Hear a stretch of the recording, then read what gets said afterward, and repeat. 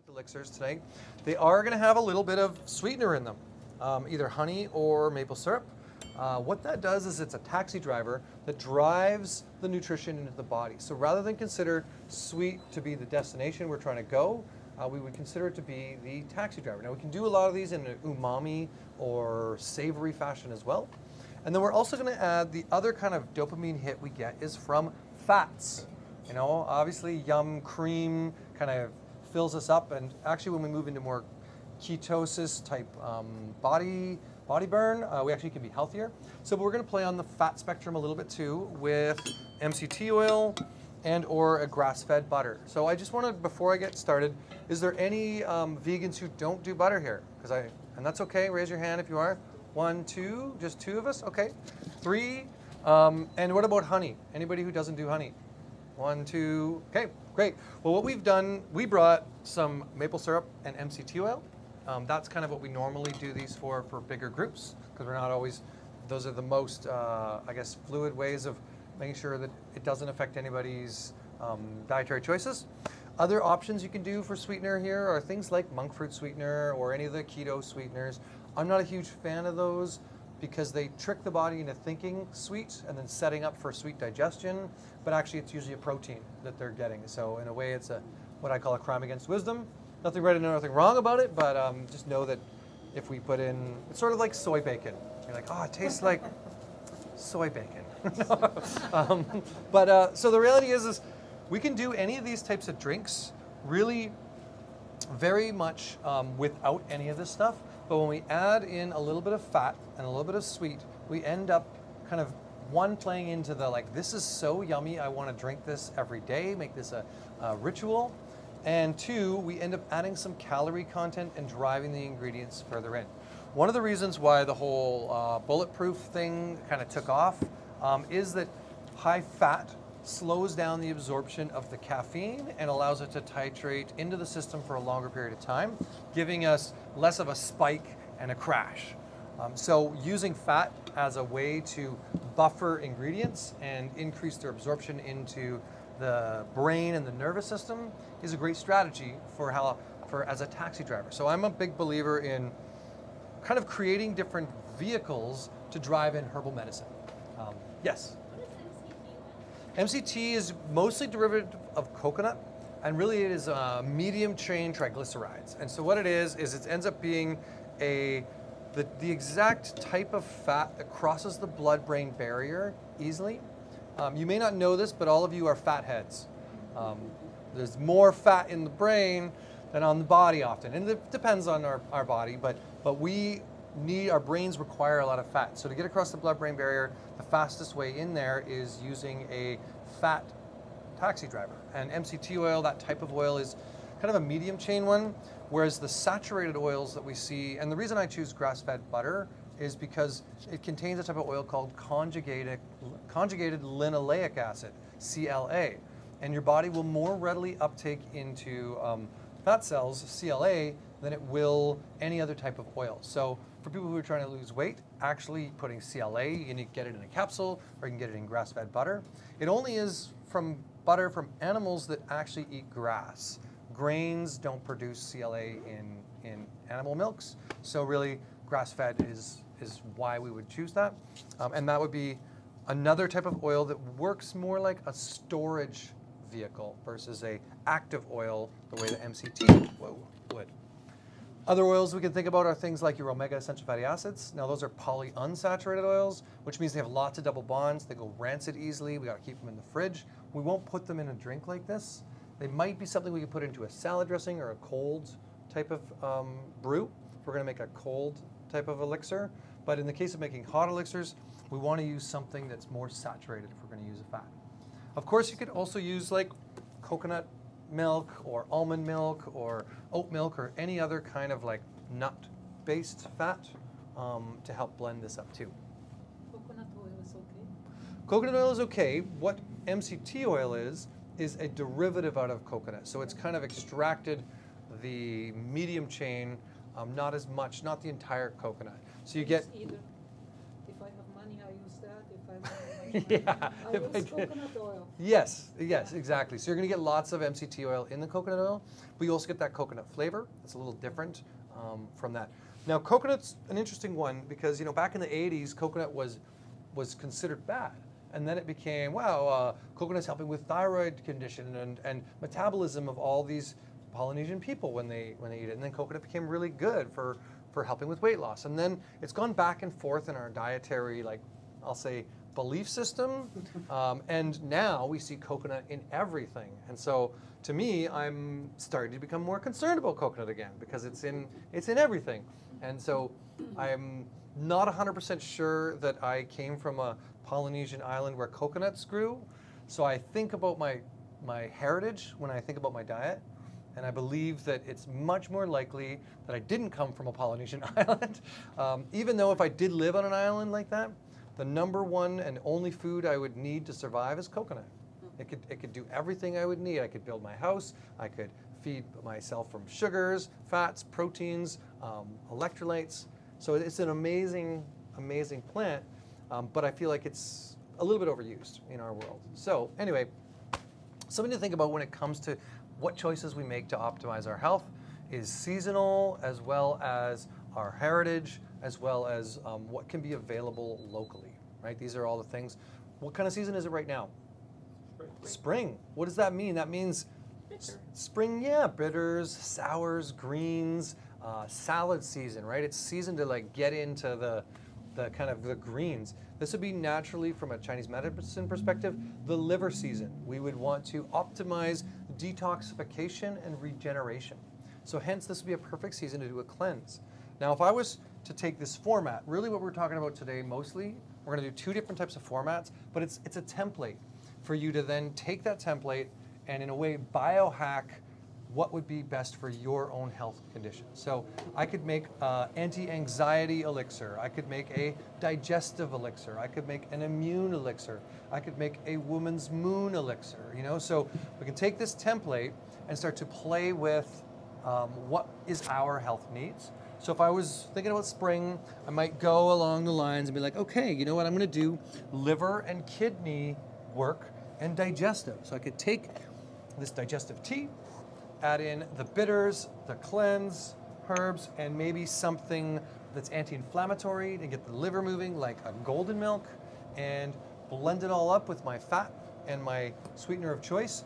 And not only is it going to taste yummy, it's going to have that deep therapeutic benefit because it's going to drive it into the system. And I'm able to, instead of taking a whole bunch of capsules of things that are, in a way, devoid from connection, because I haven't put any energy into them.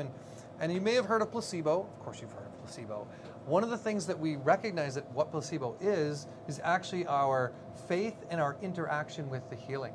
There's an old saying that the shaman 200 miles away is far better than the one in my village. And it really has to do with the placebo of going on the hero's journey to find the shaman, right? So we can take that analogy and put it into how am I activating and being a proactive part of my health path? What am I doing to engage and interact with the healing process? And in a way, we can see that that is part of the whole placebo phenomenon. So part of it will be, am I connecting with my environment? Am I tuning into my season? Am I working with the waves of the cycles? And in this case, optimally right now, I would want to work on cleansing and just kind of be in tune with that rhythm of regenerating and rebooting the system so that I can be in my most vital state as the summer months come. In a seasonal approach to health, the spring is a cleanse season, the summer is a build season, the fall is a cleanse season, the winter is a build. And so we do this wax on, wax off, kind of Karate Kid method of moving through the cycles. Of course, we have these same cycles lunar, of course we have these same cycles daily, right? There's a fractal kind of similarity throughout those cycles. So from a holistic lens, this is how we want to start to structure and look at how we're building our health path. So today we're going to start with that basic blend that I was just mentioning. We're going to start with kind of a liver digestive anti-inflammatory drink. Okay? You guys ready? Yeah. All right. And so why I mentioned the whole fat and sugar thing is I've been reading Gabor Mate's work lately, The Myth of Normal, and he really just breaks down the whole dopamine response to our food. And it's really had me come to this like, aha, this is part of the reason why crafting an elixir, like instead of like trying to be against that natural, the body's natural desire to like feel good and say, no, I can't do this, I must eat straight quinoa and lentils because I was told those were good for me. Nothing wrong with that. I love quinoa and lentils. But to me, that's a winter storage food, not a spring regeneration food, right? So I'm going to play into that. And so we're going to start, the first one we'll do definitely the MCT oil and the maple syrup. And because we have a couple of people that are, you know, more in line with not using these two ingredients, we might just make one with these and then make a second batch without them. So you can kind of have a choice of them. And I'll do that with the more immune building blend. Okay, so basic template. We're going to start with a blender. We want to put in some kind of water. Think about tea. Tea is what I would call water inspired by the power of plants, right?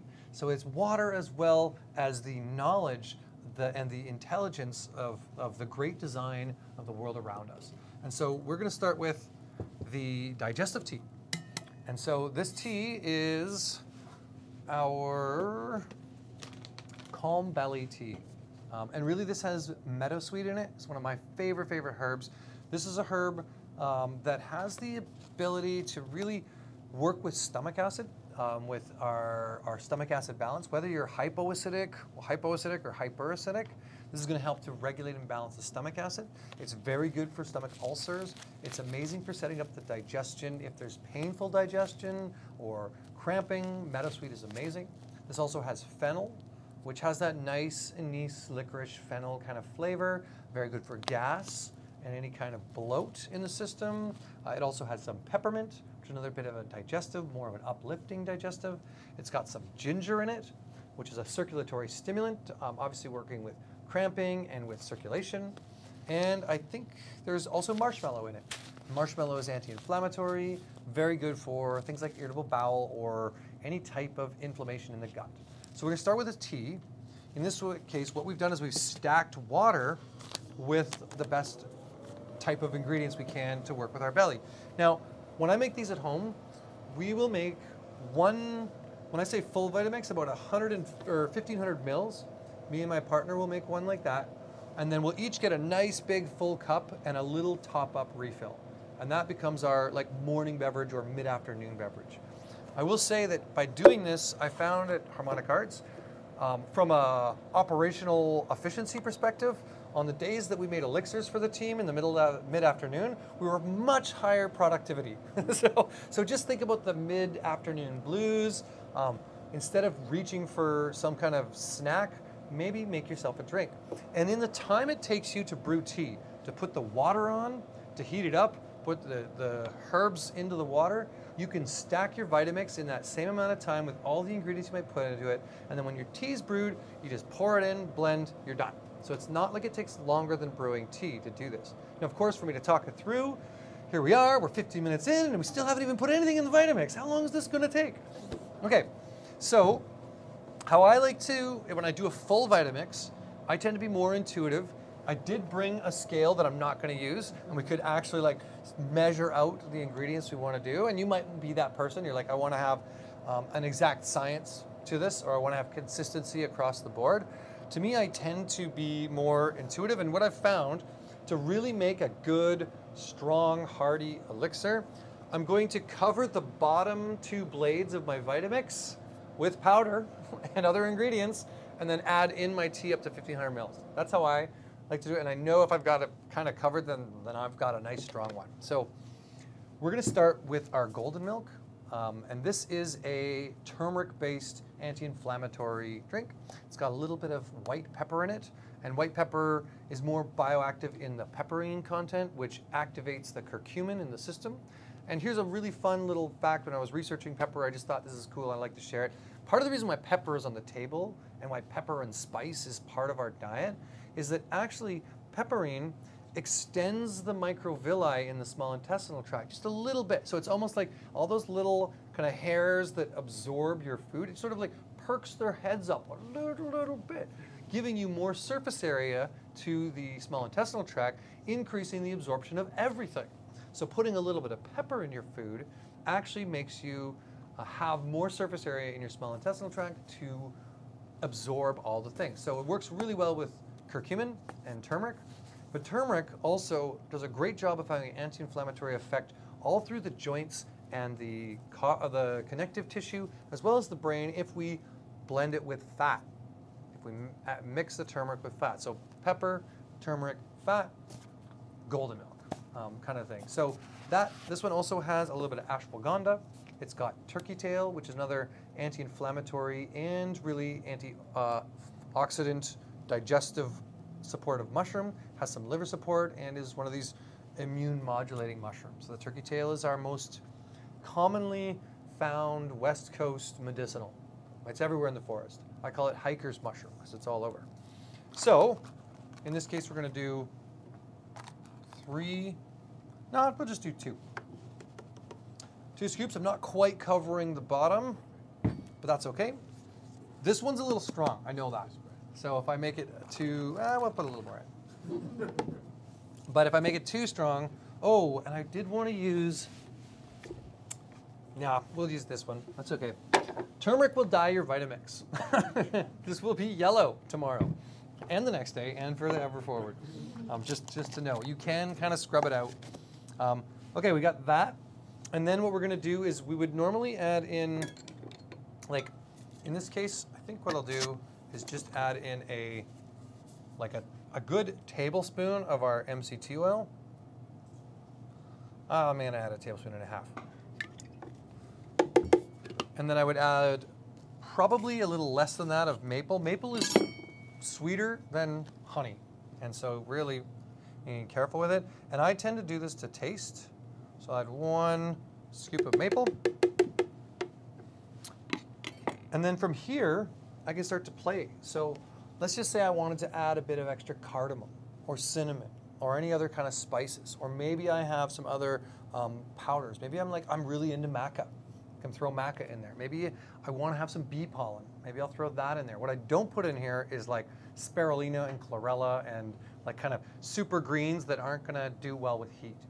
But superfoods, mesquite, lucuma, maca, cacao, these are all awesome upgrade ingredients, as well as spices. How do we spice up our blends? So in this case, we're keeping it really, really simple. But because we're doing a digestive blend, I'm going to also play with some herbal bitters. Do you guys know about bitters? So bitter stimulates the gallbladder almost like a sponge. It sort of wrings it out and squeezes out for better digestion of fats, better digestion of oils. So if you ever get that greasy feeling after a meal, take some herbal bitters. Great way to support digestion. We do a couple of different digestive tinctures. This is my favorite, and I tend to like it all the time. Anytime I'm feeling crampy or digestively not well, I'll take this. Even on an empty stomach, sometimes I take bitters. But especially when I go to like a trade show, like we have a Canadian Health Food Association show where you get all kinds of weird gluten-free pizzas and samples of this and that, and like at the end of that, you're like, oh my God, why did I take those samples? I feel like crap. I should have just eaten a real meal. Bitters, best thing ever. What kind of herb is in that? This is a really fairly complicated blend, actually. The main active bitters are gentian and arch angelica, but it also has things like fennel and peppermint and cardamom in it. It's got juniper berries in it. So yeah, you know what I will do? I'll pass this around, and if you guys want to try any tinctures, the best way to do it is you have this little divot in your hand, like this. See how it sits like that? And just for hygienic sake, try it like that. Okay, on your own hand. I'll pass the tincture around. You can try the bitters. I think it's amazing. It's one of my favorites. And so we're going to put 3 droppers full of bitters in. How would that differ from something you're using the bitters trend in cocktails? Yeah, exactly. This on soda water, amazing. This is a really nice bitters. Now, people are afraid of bitter. It's the one flavor that people like, well, shiver at, and for good reason, because bitter in nature tells us, whoa, whoa, whoa, this is not food. You know, this is like potentially hard on your system if you eat too much of it. Do not eat something massively bitter. At the same time, a little bit of bitter really helps to stimulate the body and tone the body and really, in a sense, like I said, wringing out the sponge. It activates the liver. It helps the detoxification pathway. It settles the digestion, right? The Swedish bitters or German bitters originally were kind of designed for people who ate too much food and then wanted to drink beer later and couldn't drink beer because they were too full. If they had a cup of bitters first, now they can drink beer again because they're settled their digestion. Now, I'm not suggesting after all of these elixirs, you're like, wow, just take some bitters and I can go home and drink beer again. But anyway, 3 droppers full. I'll pass this around. Choose your own adventure. It's not mandatory to try, obviously. Anything that we pass around, yeah, love it. Okay. And then, in this case, like, if I'm really going digestively, I may think about, because I'm like, okay, it's spring season, it's liver season, I might go and say, you know what, let's add some extra liver herbs in there too. So this might be a blend where I'm like, okay, dandelion and burdock and some of these others. So I'm going to just put a little bit of our liver TLC in. And in a sense, what I'm making is a bit of an anti-inflammatory, spring cleansing elixir in that sense. So I'm going to add those in. And then if I was like, okay, how would I play with some of the mushrooms? You know, I know that chaga's super anti-inflammatory. And it's got a lot of antioxidants. If I'm looking at digestive health overall, if I've got a lot of inflammation, I might add a little tiny bit of chaga in here. So that'd be another one I could start to add in. I might add in cardamom. I didn't bring any cinnamon, but I would probably put that in. So we can start to stack. The idea of this template is not to make the exact elixir that I'm making tonight, but to like have this format that you can start to play with. And my invitation is that at the end of the day, if you like this kind of template, you really look at setting aside some of your financial wealth to invest in a blender kitchen, in a sense of like things to really stack up your blender with and start to create that as a meal a day. And the way I rationally work it out in my mind, if I go down to 2 meals instead of 3 meals a day and have one awesome elixir, not only am I getting better health and better nutrition, I'm giving my body the digestive reset and rest to be able to absorb all that better. So it actually, not only is it better for me, it's more cost effective than eating 3 empty calorie meals. Okay, so that's that. That's all we would need to do. And then we start to blend in our tea. I feel like did I even put any of this in? I don't think I did. Which is that? The liver one? Yeah. I did? Okay, good. I was like, oh, I'm talking here. Okay, so from here, one thing to always do is to make sure that we taste it first before we give it to others. So I'm going to give it a try and see how this goes. I added 1 tablespoon of maple.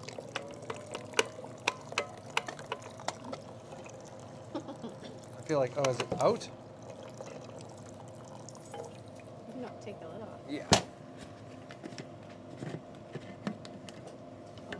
Oh, yeah. Okay. Sometimes that happens. But, Okay. yeah. Here. Okay. I got it. Okay. Some of the herbs cream out into the tea. All right, now another thing, really quick, Blender 101, never fill your Vitamix full, especially with hot liquids. And if you're gonna do hot liquids in your blender, start on the lowest heat possible. Not lowest heat, lowest number. So let's just see if this thing's not plugged in.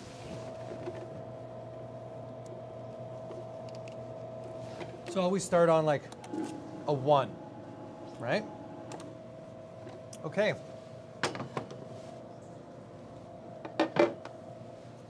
And never put the lid on. That's another rule with blending. No, just kidding. Just seeing if you guys are listening. You're like, okay, I wrote that down. Never put the lid on. My wife loves that when I do that. She's like, oh, what's with the roof?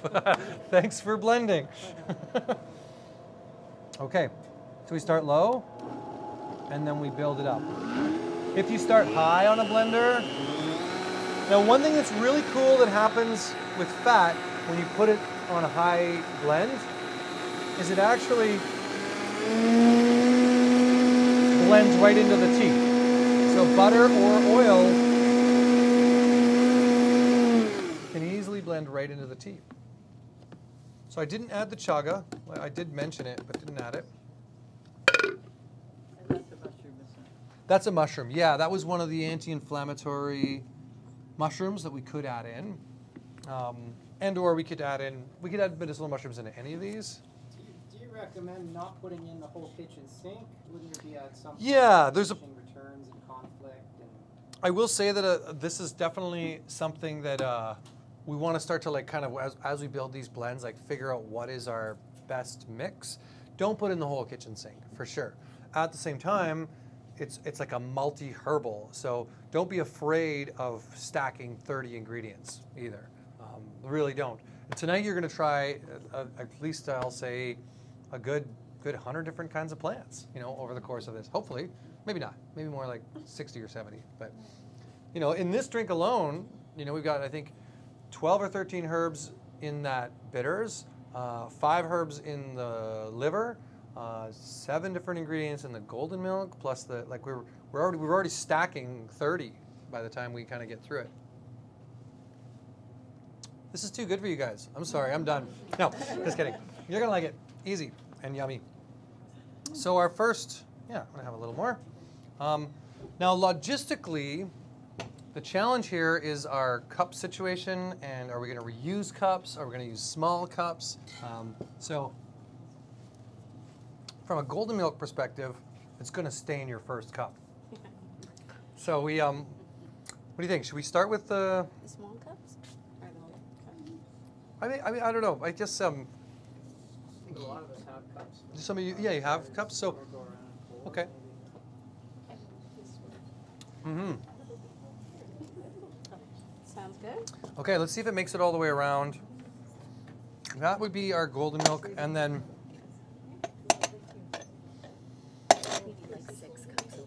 okay, yeah, we got loads of.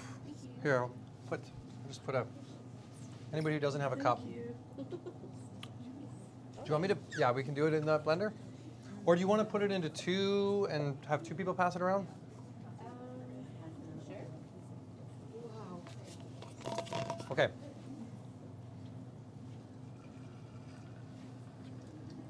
How's that feel? Yep.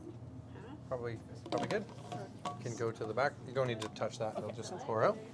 And then if we don't make enough, I'll just make another batch. No problem. So this is gentle, simple. This isn't like a crazy elixir. We're going to stack up from here. Okay. So the next one I'm going to do is going to be just really simply taking an adaptogenic tea and making an immune elixir, right? So this one's kind of anti-inflammatory, detoxifying for the liver, stimulating the liver, and digestive. The coconut tastes a little strong to me.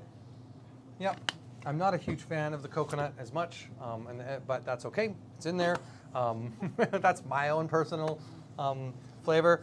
I prefer the butter or some kind of other fat, but we are going to go with this immune one. What we're going to do is take a tea called Adapt, which is this one, and this is all adaptogenic herbs.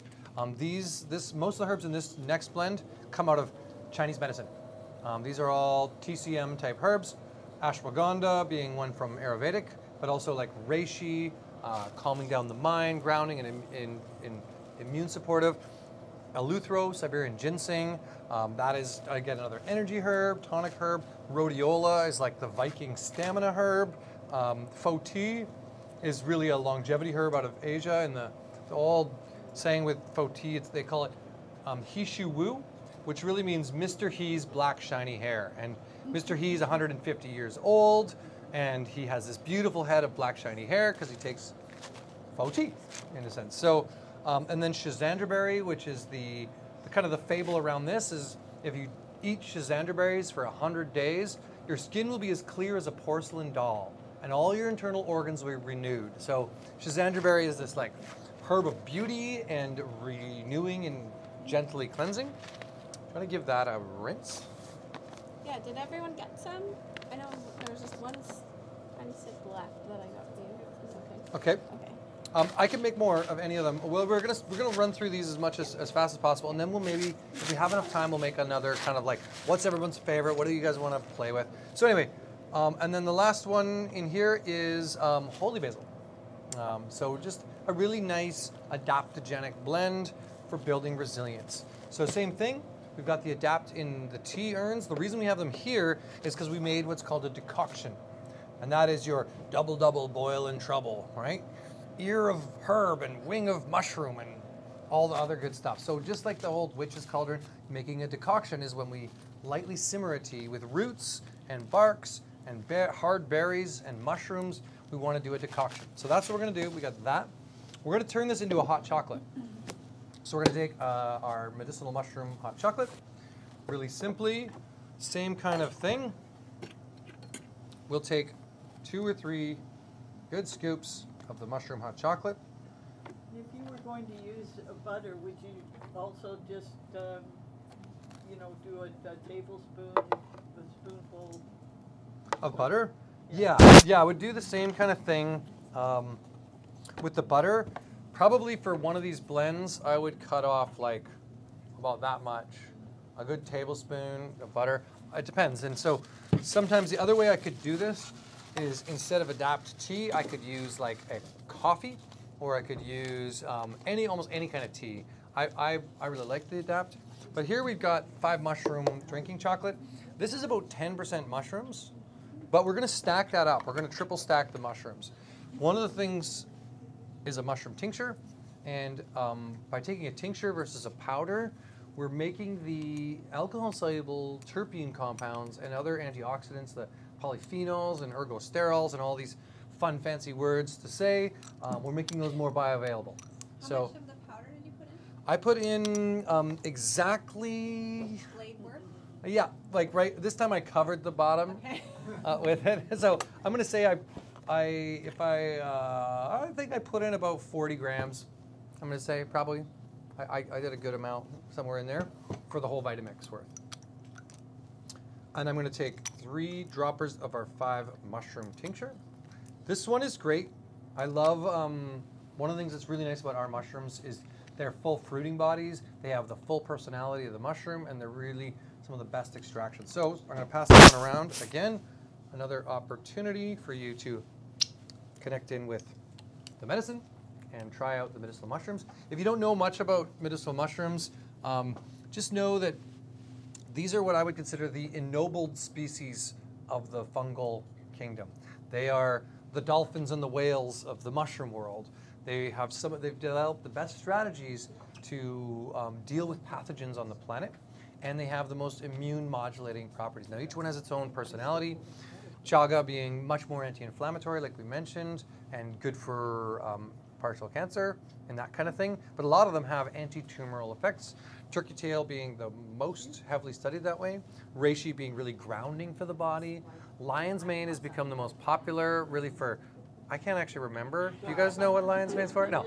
For memory and cognitive function, and just really helping with any kind of neurodegenerative disease like Alzheimer's or Parkinson's or multiple sclerosis. Whereas cordyceps is one that I think a lot of people aren't using as much as they should. This is one that's really amazing for pre or post workout, but also oxygenation to the blood. And I see a lot of women who are suffering from adrenal burnout in their middle life. This is like the mushroom that really helps save them. So I've seen a lot of people with great success from using cordyceps. So we're doing an adaptogen hot chocolate. Because of that, I'm going to add a little extra cordyceps in there. Maybe not. Whoa. It's stuck. Okay. No. Better ask for a refund. Yeah, right? No, I think it's just we've used it lots, so the hot water. There we go. All right, fine. Just be stubborn. 1 dropper full of cordyceps. And I added in a bit of the 5 mushroom. Now, within this, because I'm doing the adaptogens You know, I could play with something for like, depending on where I'm at, like, do I have anxiety? You know, is this something that I suffer from? Maybe I'm going to add in some nervines to this. Am I feeling a little bit of winter blues? And this is like, oh, I just can't get my metabolism going. You mentioned that, I think, in terms of that Yeah, the bottle. BioShield. Was that part of it? I thought it was. We could do, I think I've got a bit of BioShield here. Yeah, we could add one for like that type of thing. No, I don't think I brought Is that. it Oh actually yeah, called BioShield as a tincture? BioShield, yeah. Okay. But what I would do is maybe, in this case, we're going to go with like sort of mind and mood, uplifted spirits. And this is just going to give us a little bit more lightness to our day, wake us up, but also deal with the kind of clouds. Now, of course, it's a beautiful sunny day, but we're still suffering. Winter was so long this year. Must take my herbs. So I'll just give a little tune in. One other thing about this method that I'm sharing with you around is that when we take micro doses of things, our taste buds have to tune in much deeper, and we pick up the etherical body of the herb, sort of the spirit of the herb. So taking micro amounts of things makes you become more acute in your sensory perception, therefore tune in at a deeper level. So really, it's not like bigger, better, stronger sometimes. For those people who are actually sensitive to energetics, microdosing of herbs is a really powerful way to start to connect with the whole more wisdom of herbs. And from a philosophical perspective, I'm a big believer that our bodies heal themselves, and that the herbs and the plants we put into them are teachers. They are guides along our path towards healing. They show us through their chemistry and their way of showing up how to deal with and be more strategic and resilient to some of the things that are causing us imbalances. So they don't heal us, but they teach us how to heal better. So by tuning into the intelligence of plants, by working with the intelligence of plants, we become more intelligent ourselves in that sense, and we become better healers. So let's add some uplifted spirits. I really like this tea, or this tincture. This one has a bit of thermogenic herbs. It's got the bladderwrack, which helps to stimulate the thyroid and get more the metabolism moving. It's got a bit of St. John's wort in it, which is kind of just a happy sunshine in a bottle. This one has the eleuthero, which is also in our adapt tea for more of that adrenal energy drive. And then what else? I remember we have, yeah, lemon balm and skullcap. And those are just, and a little rosemary too. What is this one called? This is called Uplifted Spirits. I'll pass it around. You guys can totally give it a try. And yeah, I'll put one say more. if you were going to be microdosing, instead of doing the thing in the blender, could you just do it in some other tea you liked, or some plain old water? Just For squirt it? sure. Yeah, so the other way, like, here's how I like to take tinctures, is I would do one little drop, try that, but maybe if it was mine, I'd probably be like, right? And then I would take my physiological dose later, right? So I still would take a full dropper full or a dropper or two, but I'd start with just tuning into what it is I'm taking. Think of myself as a sommelier, tuning into the fine, you know, notes of like shoe leather and cigar. No, I'm just kidding. Whatever that's not the flavors, but you get it. I'm just seeing if you're listening again. Okay, so I've stacked those. In this case, I'm going to go again with, we're going to go with our base. You did butter in this one, aren't you? I was going to do butter. We have a few. Are you guys okay with butter? You're not. You're dairy intolerant. Why don't I make two of this, okay? So I'm going to do, yeah, we're going to make two. I'm going to do one with butter and one without. The non-buttered one, Instead of butter, you're dairy intolerant. the non-buttered one, I'll just make, okay, same thing. We're doing the 5 mushroom. And we did a little bit of cordyceps. And I need, yep. Just sort of like based on what someone was asking earlier. So I have the cordyceps when I was gifted it, and I put it in like my peppermint tea every morning. Yep. Should I be taking it like kind of like on my hand before instead, or like Um, putting it you know, like they come with a dropper. So really the idea is we're doing it on your hand in order for like the group so that you guys aren't like, and just like eating our droppers. But you know, when it's your own home one, my suggestion, this is how I do it. I ditch the dropper and it's a sipping cordial. But, but no, but the idea would be that you, like that, the droppers have a little marker on them to measure like your actual dosage. So yeah, you could put it into like a little shot of tea or just in your, straight in your mouth. So can you bring the uplifted spirits back? And I'm just gonna put it into this one. And we'll do MCT in this one. Yeah.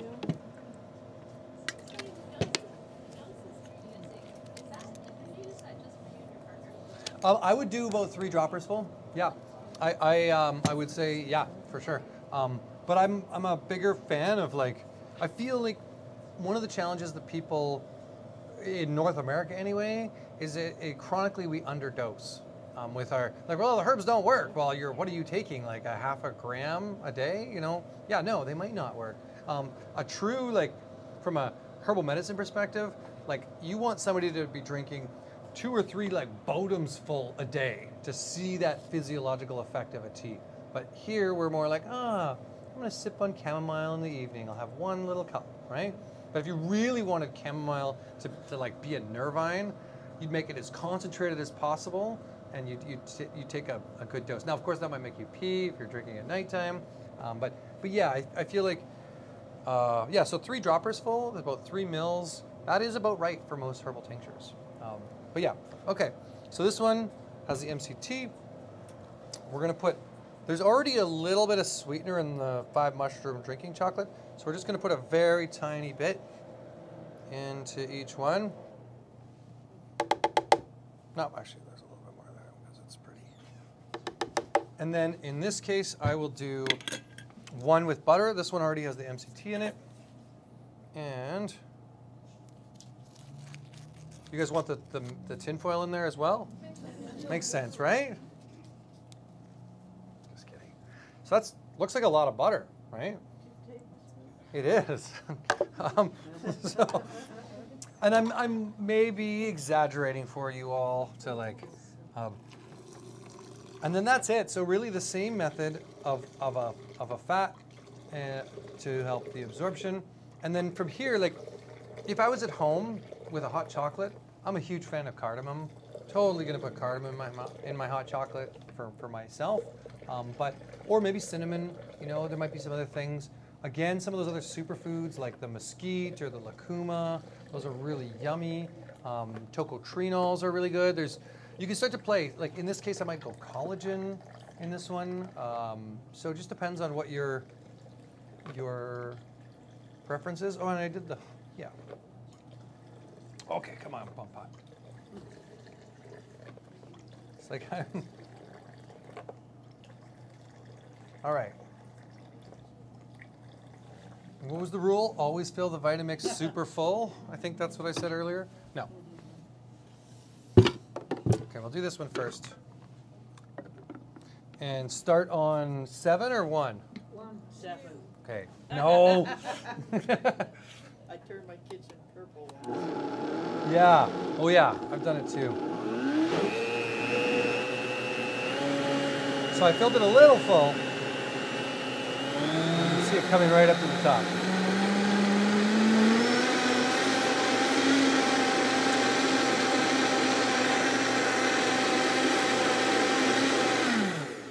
All right. Oh yeah.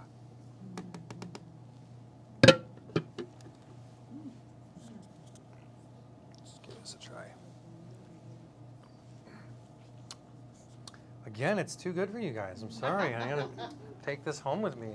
No, it's great. It's perfect. So we'll pass that one around. Maybe I'll take a little bit more before it goes. And then, did this get a little rinse out? Yeah, it did. Okay, maybe you guys split that up. They're going to make sure that's Yum. And then I'll make this one. Sorry, this one's MCT oil. This one has butter in it. So there's about 3 or so people who are doing the MCT oil one. They're going to get a bigger cup. Yeah. No problem. I have some Now there's everyone wants no butter. I'm like, oh, okay. No, but again, we can make these. I think we need a little bit more. Okay. I feel like because I made a little bit more. So if you're working with somebody who is especially Here, give me a quick second.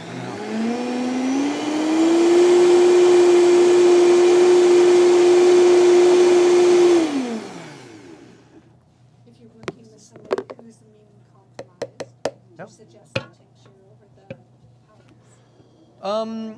No. When it comes to like our, so this is the. MCT oil. Yeah, I didn't try that. Here, give me a little. That's it. That's all I Yeah, that's perfect. Yeah.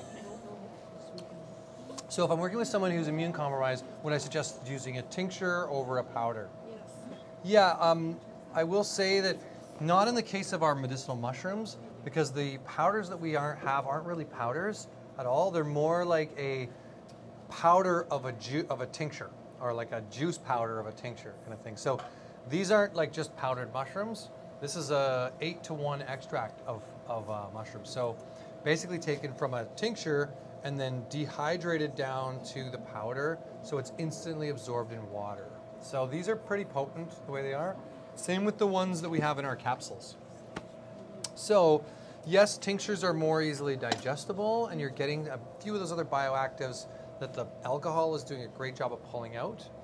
So in the case of if it was like ashwagandha root versus ashwagandha, or root powder versus ashwagandha tincture, yes, I'd say that's the case. If it's like a raw herb versus a tincture, the tincture is always going to be more potent, better absorption, easier on the digestion. But if it's like a tea concentrate or a tincture concentrate powder, like this is, then that's like this chaga, you can just put this in water and it's instant chaga tea. Like it's like add water and stir. It's kind of like instant coffee, but with a medicinal mushroom. Okay. So there's lots of ways to purify water. What do you start with? What kind of water? Yeah, well, in my, at like where I live, we have our own well water, and it's beautiful water. So from there, I put it through a whole system with UV and kind of just a carbon charcoal filter system. That's what I do at home. Water is an interesting one because it it can hold. I don't know if anybody's looked at Dr. Emoto's work or heard of that, where he's frozen water with different emotional elements, like with the words "I hate you, you make me sick," and the water crystals look weird and like kind of like gross, versus "I love you, thank you so much," and the water crystals look beautiful. And so he really showed like the intelligence of water to pick up things. And when it comes to like city water, we know that just based on like some of the things that don't always filter out, we can be challenged by. So there's not a real, I don't want to give a perfect answer, because one of the things I'm also really aware of is that we can get really extreme to one side of a spectrum and create anxiety around things that actually is worse for our health than the actual things we're afraid of. And so just knowing to balance those ratios of like, choose the best, but also know that you're a really resilient being and you have the ability to like detoxify and cleanse. And so don't consider that, this is just something from my own belief. I personally always try to choose the best water I can. Spring water if I can get it. Best, like good quality filtration, but not dead water, not distilled water that is devoid of, that actually robs the body of electrolytes in order to like process properly. So I would just try to choose the best water. Victoria's got pretty good water. Maybe not like, other places on the island where they're like where we are, the mountains are right there. So there's a really great filtration naturally built into the ecosystem. I would say, go up to Goldstream, get your spring water. That's a beautiful little hike to the spring there. If you really want to do like high vibration water right close here, and then findaspring.com is a website you can go, and think there's about 3-4 different springs on the island that are on that website you can find. Yeah. What do you think of alkaline water, Kangen? The Kangen water and the alkaline water. See, we could. This is why I don't love to talk about water, because we can derail the whole evening to talk about water. And I think Kangen and alkaline water is a great spiritual cleanse. But just like I believe raw food is a spiritual cleanse, is it sustainable long term? Is it the best for us long term? I have my doubts. You know, and I went through a raw food diet cleanse period of time, and a lot of people around me that I noticed in that also became ungrounded. Minerals got leached out of their bones and teeth. You know, like there were some serious health risks that came along with an over doing that diet. When I did spent some time with a friend who's really into Kangen, you know, I was like, I'm gonna have a runny nose from all this Kangen water. Like, I'm feeling a little off. Maybe I'm cleansing, but how long do I need to cleanse on the Kangen water before it's really the best for me? And I think that it can be like a cleanse, a spiritual purge. But if we get too much into the deep alkaline water, is that naturally how we would show up? Is there 10,000 generations of biological wisdom that's built into the genetics of who I am that always drank Kangen water? I don't think so, right? So to me, it's a way of, maybe it's like resetting from a McDonald's diet to a healthy diet, or from a bad water to a good like detoxification process. But yeah, that's all I have. That's more than I should say about water. One more question about water. Yeah. You call it distilled water dead water? Yeah, well, I mean, to me, when you distill water, there's nothing left. yeah. So it's lost the living essence of what water is, and therefore it's going to be hungry water. It means it's like, it comes in, distilled water will come into the body and be like, oh, thank you, life again, and start to suck life out of you into the water, right? It's not regenerative water for you. Water with more minerals in it and more like vibrationally active water is going to be better for you in general. Yeah, so if you're choosing that, like reverse osmosis is far better than distilled kind of thing. If you're looking at like kind of those options of, but you know, like part of the reason why like the Fiji water is actually pretty good is because it's like volcanic water that's gone through this sort of aerated and put back through mineral process. Some of the mountain spring waters, very amazing living waters. And if we look at the longest living people in history, it's all about their water. It's more than anything, it's about their water. So, okay. All right, how was the immune hot chocolate? Right? And simple, like it didn't take very long to make. We added, in this case, we just upgraded our bodies with the knowledge of another 20 different plants.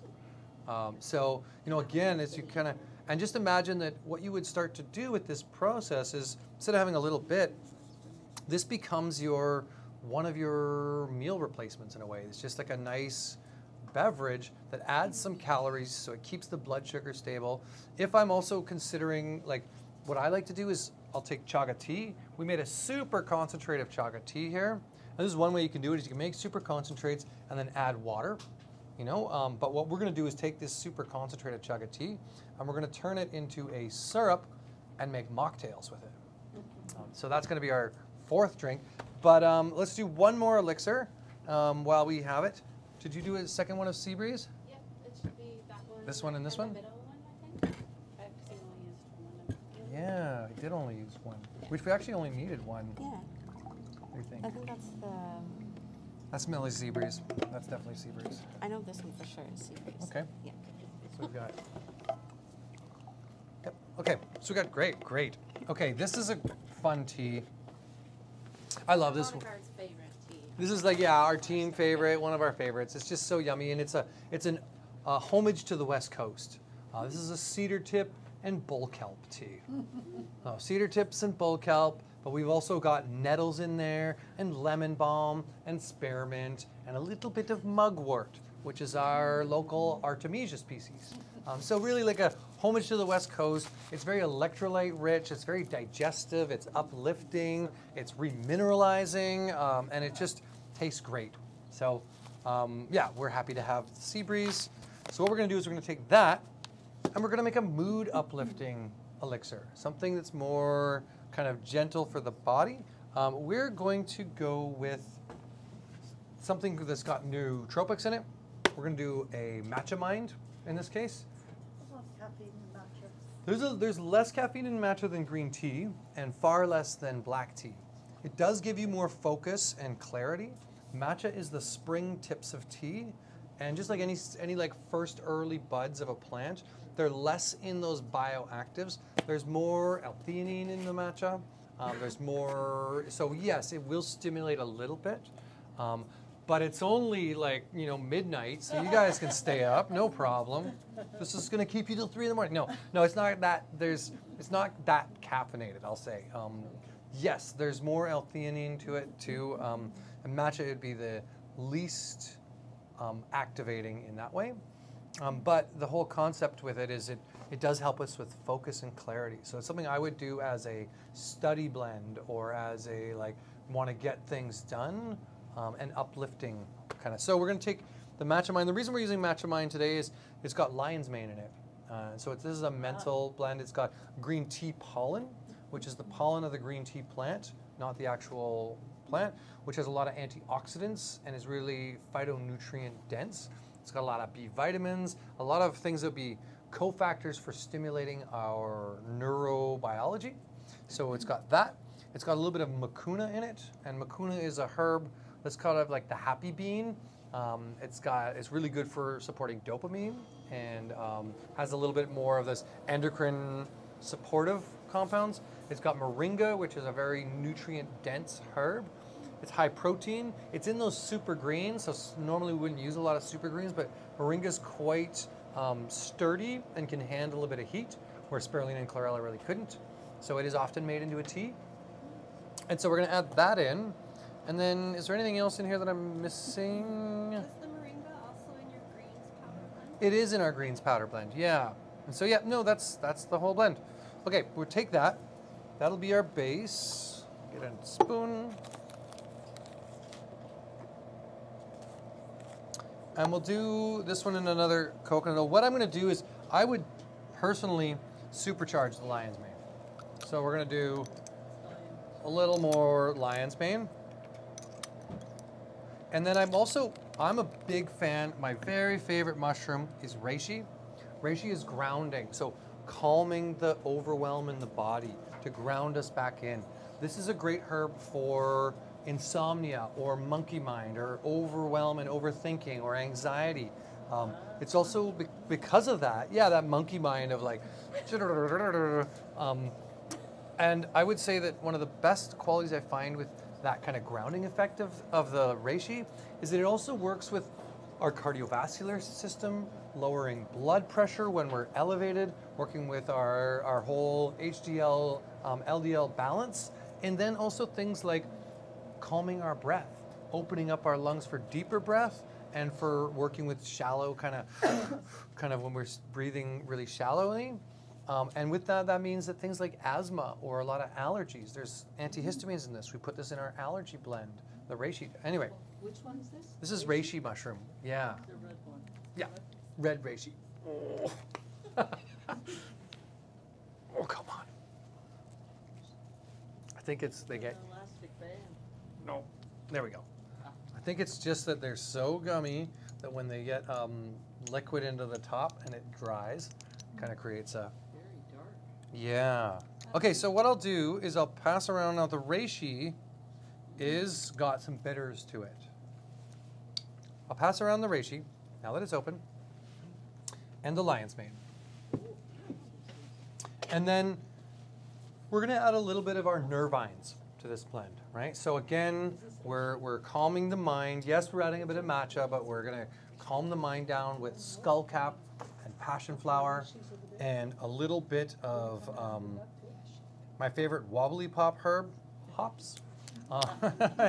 And what else do we have in here? Right, we've got missing one. Yeah, the blue vervain. Yes, and a little bit of valerian. So if you were a person with an active mind and did have a little insomnia, maybe a squirt of that in a little bit of water before bed would? Yeah, this would be one. So in small doses, The field calm is really good for anxiety and tension. In large doses, it's really good for sleep, right? So, and we can have that one go around too. But there we go. So we've sort of stacked that. We've got our matcha, we've got our lion's mane, we've got our reishi, we've got our field calm. You know, I know we did I would put that uplifted spirits back into this one as well. That would be one I might do, but since we've already tried that, for the sake of trying new things, we'll just go with this. And then from here, I'm going to stick with the MCT oil, so I only make one of this one. We just did one butter one. And you can, again, when it comes to sweetness level, you can make it to choice. What is your preferred level of sweetness? I tend to like less sweet than more. Okay.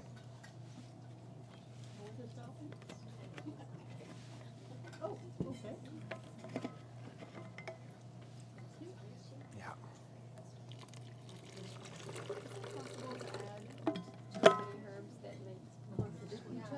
Yeah, so like the question is like, and then that always comes up because like, whoa, what is this guy doing? We've just drank 100 different kinds of herbs. Are we going to be okay when we go home tonight? Like, am I going to be able to drive? You know, in this sense, what we're having is micro samples. You know, so really, yes, no problem. Herbs are not as strong as pharmaceuticals in that way. That like, but you know, what we've mostly chose are herbs that are quite gentle. There are certain things with herbal medicine that we want to like not add too many like herbs that are really high in alkaloids to herbs that are high in tannins because they bind together, meaning that they become less bioactive, not that there's counterindications. Where a lot of counterindications might come in herbal medicine is if we have herbs like even the St. John's wort or ginkgo, they shut down cytochrome P450 in the liver, or they like basically use up this biopathway, so that stops phase 2 detoxification in the liver. And this is where most of the counterindications with herbs come from with pharmaceuticals and with that type of thing, is that actually we're not breaking down those really strong compounds in our body efficiently anymore, and so therefore there's a problem, right? And so when you see counterindications with St. John's wort being one of the most classic ones, it really comes down to binding up the detoxification pathway in the liver, therefore compromising our body from breaking down other toxins, which will exacerbate the toxic load. So that's kind of the main thing I would say. I feel like once you get the swing, I don't think I filled this. Once you get the swing of what you're trying to accomplish and what you're looking for, you're not going to be doing like all of these things. You're going to kind of create a couple of elixirs that you really like and maybe switch that out over time. Okay. All right. No. Where did the lid go? Oh. Okay. Getting lost. Okay. Oh my gosh. See? Right? Oh my goodness. That was great. The lid was not on properly. And luckily... Monkey brain. That, right? It's not so bad. Like, oh no, I'm damaging the store. Actually, not too bad. But, yeah. Okay, so we start on 7 again. 1. All right. So now you see what can happen. Okay.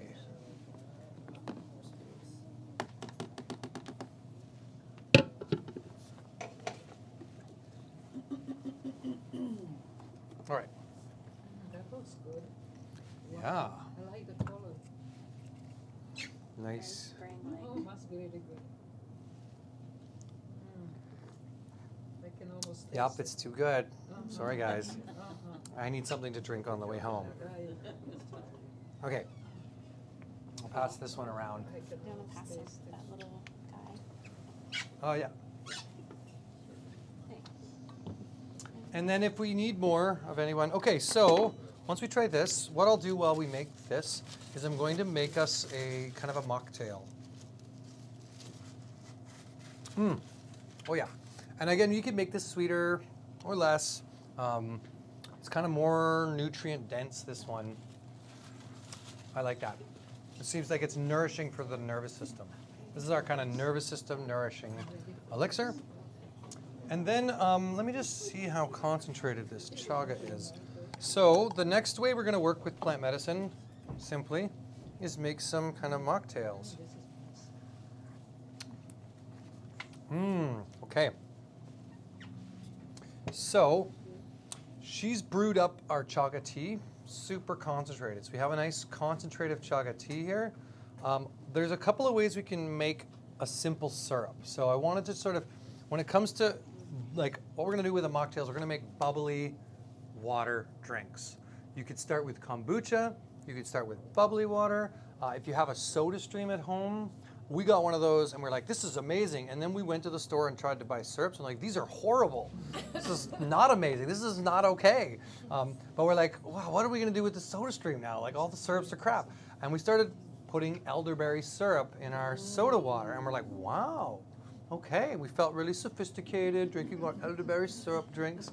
And then in the summer, we have all this beautiful elderflower. So I go out and harvest that and we make an elderflower cordial on the soda. It's amazing.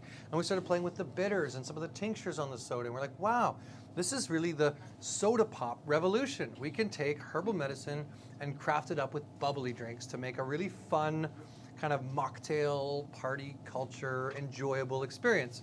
And for those who are bold and evening crazy wild people, they can add alcohol. so you don't have to, right? In the sense it's beautiful. We can make these drinks that feel like we're really making a fun, festive moment without getting drunk. And we see a real big wave these days into like, you know what? It's sort of like the teenagers now, they don't smoke anymore. Where the teenagers when I was a kid, it was like everybody smoked. Now like the teenagers don't drink alcohol anymore. They're like, no, we vape or whatever they do. I don't know. They do weird things now. They play video games to get their dopamine hit.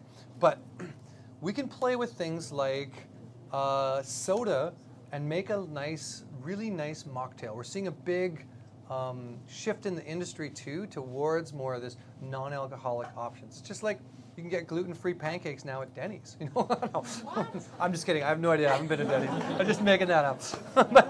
but no, but really you can get gluten-free anything anywhere now. It's sort of that what we're seeing is like, oh, bars even are like, okay, what do we make that's like fun and non-alcoholic? Like you see a lot of kombucha on tap now. Anyway, this is a fun way to play with that at home. Make yourself an effervescent drink. So we're going to take soda water, and what I want to do is teach you how to make a syrup. Really simple syrup, okay?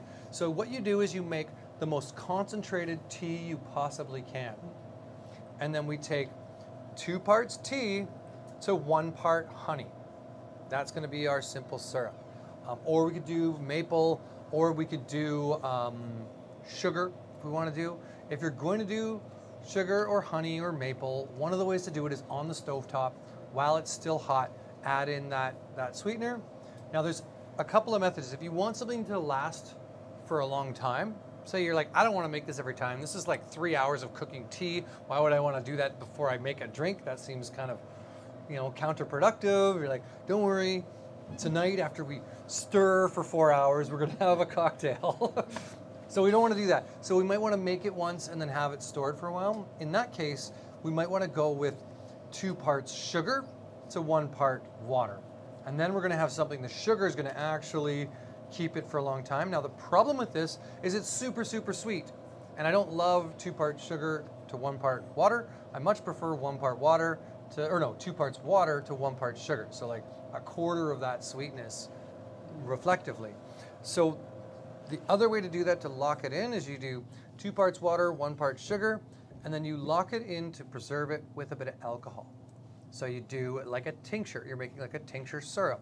So in a way, if you want this for a long period of time, you could take, in this case, I've got about 400 milliliters of chaga, as concentrated as we can possibly brew it. And then I might add 200 milliliters of honey and 200 milliliters of alcohol. And that will stay now shelf stable for a good period of time, right? Whereas if I just put the 200 milliliters of honey and then I forget about it, it's going to start to ferment. It's going to start to mold. It might blow the lid off and become its own version of a wobbly pop. So just, yeah, note to the wise. If you do want to lock in a syrup for a period of time. Now, if you're just making this for tonight, great. I don't need to add the alcohol in it. So in a sense, with the mocktail culture, adding a bit of alcohol does defeat, like it becomes a lightly alcoholic drink. But that being said, What would you add? yeah, great question. It depends on what you're trying to do. So one thing I like about herbal medicine is you can really get creative. So if you're making an aphrodisiac blend, you might use tequila. You know? But most of the time we use as plain of an alcohol as we can. In BC, it's really hard to get 95% alcohol. That is your like herbal standard tincturing alcohol, because then you can reduce it down with water. It's more cost effective. It's really clean and has no flavor or no personality. So you're adding the personality from the herbs. So without being able to get that, we might use a 50% vodka as an option. But say I was making a blend that was cooling summer heat. Maybe I did an elderflower cordial. I'm like, I want a cool summer heat, and I like the flavor of juniper berry. I might do gin because it naturally is cooling to preserve my syrup. Say I wanted to warm the body up for a cold winter ski trip. I might use brandy because it's warming to the lungs. You know, so you could actually like play with that if you want to. The problem with any kind of like flavored alcohol is there's only so much saturation the alcohol can hold of the herbs, and so if you add something like a gin or a rum or a tequila or whatever, it's going to be less. I have less capacity to really pull out the active compounds in the herbs, right? You could use grappa. You could use grappa. That's almost 100% alcohol. Yeah. So you know, this isn't a tincturing class, but know that herbal medicine is people's medicine. So simple to do. You could easily make a tincture. Here's how you make a tincture. Pack the jar with herbs. Fill it with alcohol. Shake it, leave it. Shake it, leave it. Shake it, leave it. Shake it, leave it for 2 weeks. Pour it off. Now you have tincture, right? Not hard. If you can make oatmeal, you can make a tincture. You know, so it's not, even oatmeal is even harder than a tincture. But you know, that's a layman's tincture. Anyway, what we're going to do is make a bit of a syrup. So in this case, I'm going to make a syrup in a cup here. And I'm just really simply going to take, I'm going to do 2 cups because then I can do, okay, so I know here, and if I had a pen or something, I would just mark it. I could use a measuring cup too, right? Actually, yeah, let's do it with a measuring cup. Let's be a little more precise here, Yarrow. All right. I'll do 1.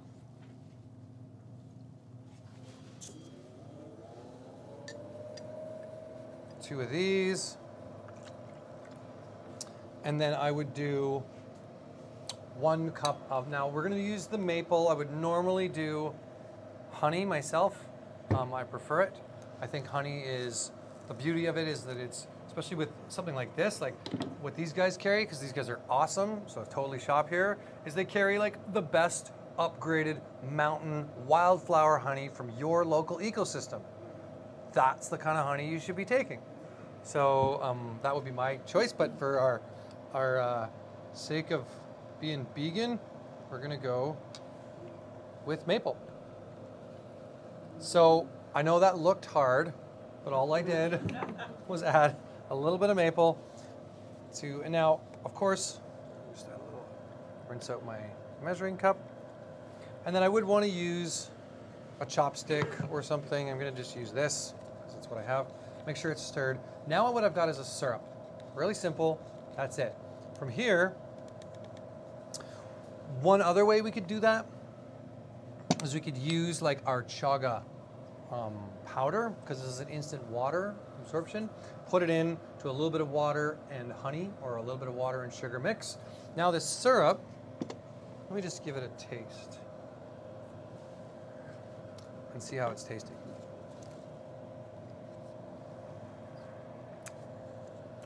Well, yeah, it's pretty mapley.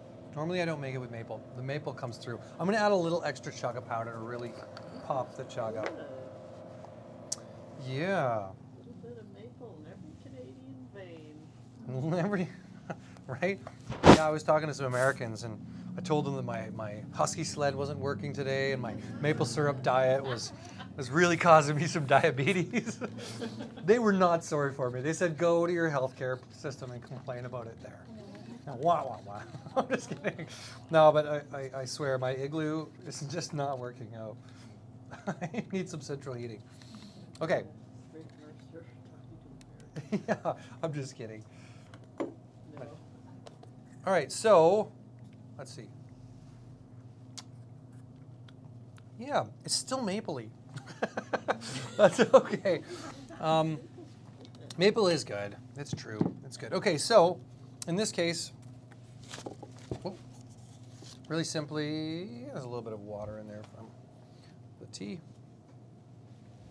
I'm just going to make a simple chaga drink, right?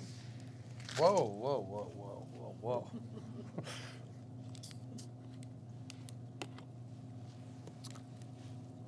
And typically per cup, I'm going to add one, like I would add 1 ounce of syrup. But, all right.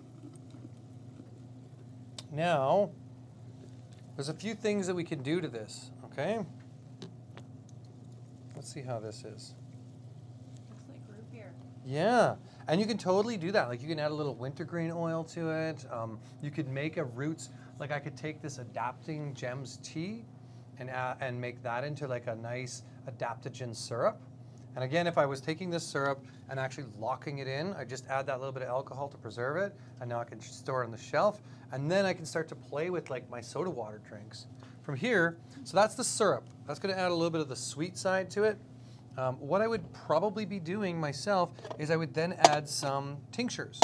So I don't know where the bitters went, but yeah, I would probably play with adding a bit of bitters into this, right, to counterbalance the sweet and really make a nice kind of mocktail type thing. And then if I were wanting to play with like some other things, I brought a little balm of Gilead, which is your cottonwood buds. I just love how, and I'm going to put a tiny bit in here because it's like this effect. What we'll do in the glass is we'll make, say we have a nice actual cocktail glass. We'll take something like this. I'm just going to try to knock down some of this foam so you can see the effect. Yeah, it's a little foamy.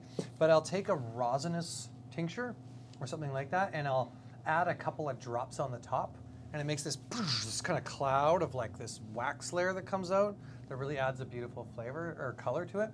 And if we're really wanting to get fancy for people, we'll take a black light to it when we do that, and it's like this really psychedelic experience when we're crafting cocktails. So you can use tinctures in that way. I feel like I'm watching a YouTube video. Right? Well, yeah, so it just getting, like, playing with it. So in this case, Your balm of Gilead, is that in tincture form? yeah, and it's something you can make yourself again. Remember what I said, fill the mason jar with your poplar buds, add as high proof of an alcohol. In this case, resins really need a high proof, so that's where your grappa or your 95% alcohol really work for resins.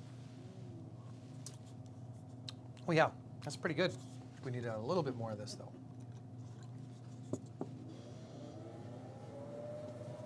Okay, so, I might also start to play with, okay, do I want to add a little lemon to this? Or when I'm making these syrups, I'm going to add, make some kind of other herbal blend, right? Yep, it's pretty good. I think I'm going to add in, I'm going to make this into a full, kind of with some bitters as well. Okay. What's that? This is the herbal bitters that we tried. The bitters are going to add just a nice little note to it.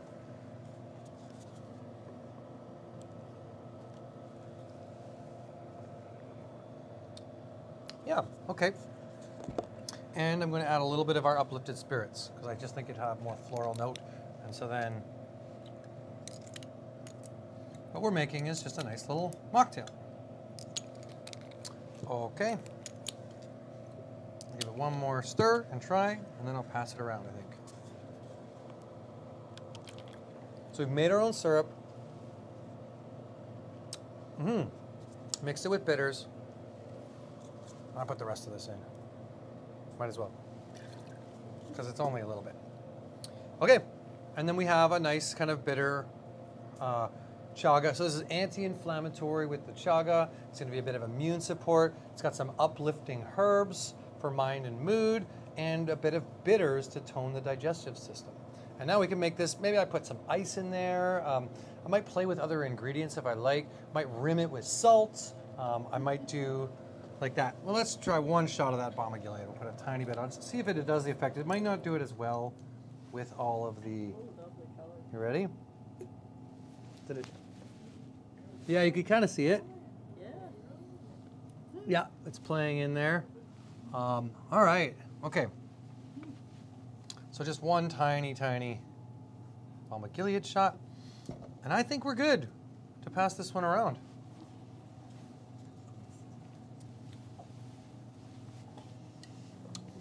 Yeah. Yeah, so, I guess what I'm attempting to do is give you some templates, really. There's no right or wrong way to do this, but if you have kind of a roadmap, you can start to experiment for yourself. Know that you are the only one with the credentials to know what is good for your body. No outside authority, not myself, not a doctor, not a naturopath, knows your body as well as you do, right? So do take the time to take templates like this and play with them. How does it feel in your body? Does this work for me? Are there some easy methods I can start to upgrade my health with and still have fun? Like, part of what we're trying to do today is talk about, like, how do I make plant medicine fun for myself? How do I make it enjoyable? How do I find different ways? I know a really simple truth, and that is that compliance is king or queen, depending on but compliance is, like, the herbs don't work unless we take them. And so if we don't enjoy taking them, we're not going to have good compliance. So really, how do we bring this into our regular everyday lifestyle? And that's what this is all about, is crafting it.